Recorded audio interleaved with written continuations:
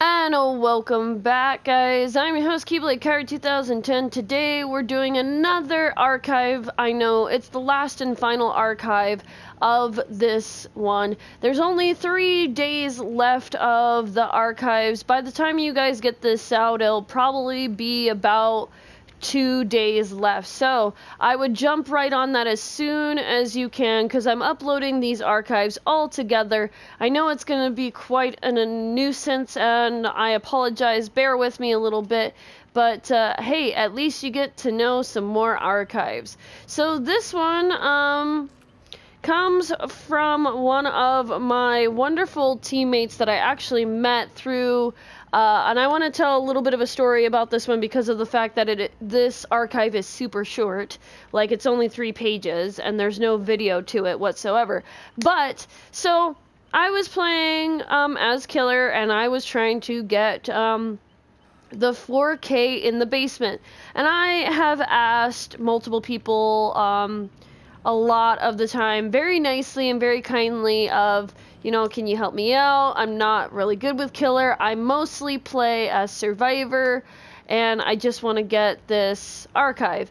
I did get some people that were very rude and not very nice to me about it. If they didn't want to do that, then I would just play as normal, but none of them told me.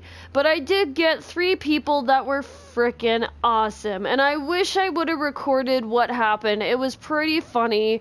There was only one person that I couldn't contact. The other 3 were actually in a group, and they were concerned about the rando that was with them, and they managed to help me get the 4K in the basement, and we'll leave it at that. I feel kind of bad about how we went about it, but these guys were awesome, and they helped me get the last archive to happen, even though we kind of made the rando that wasn't in their group I couldn't really contact them, so it's not like I tried to contact them, but their stuff was on private. So let's just say they trapped her in the basement, and I got her. And then all of them died, and it was super nice of them. They didn't have to do it, but I was super appreciative. It was the one archive that I was having such a hard time actually getting, but it was worth it in the end, and I want to give a big shout out to those wonderful people that actually helped me get this archive, even though one of them was not really willing to. But I think the person caught on to what was going on after I was sacrificing everybody else. But yeah, so I want to say thank you to those guys, and if you ever see this video, give yourself a pat on the back for helping me out, and I appreciate it. And here is the final archive of this event. It is called The Revelations. Enjoy!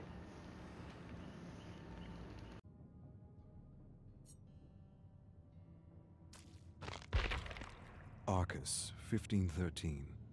I have used the Oris to explore the memories of an unknown survivor who comes from a world where, from what I can gather, a cult for the entity exists.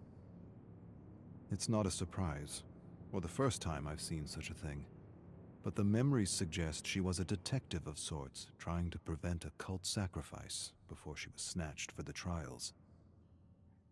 I'm not sure what happened to her, and we'll have to explore the fog to unravel more. Arcus, 1672. I have culled imprints of a killer I have yet to observe. My best guess, judging by the nature of the crimes, is this brute is from Terra Dark. She lured men with love, robbed them of their savings, and fed them to her pigs. Lovely, efficient, and resourceful. The impressions of the memory are as follows.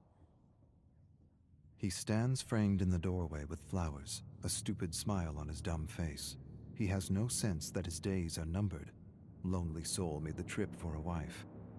He thinks he'll get everything for a ring, her land, her farm, her savings. Won't happen, won't go as planned, not as he planned anyway. It didn't for all the other lonely souls who answered her classified ad. She peers at his eyes and thrills at his ignorance. His long, dumb face, his false sense of superiority. He wrote her a poem. How sweet. She'll cram it down his throat when he's convulsing on the floor. She takes his poem and asks about his money. He has it with him, packed his savings in a bag, and made the journey for a new start. He'll get more than he bargained for, way more. To the bank with his money. To the pigs with him. Arcus, 4902. Life is not life in this prison, and death is not an escape. It is merely the start of a new trial, and most survivors are aware they are caught in something they will never understand. Why this is all happening is no longer obvious to me.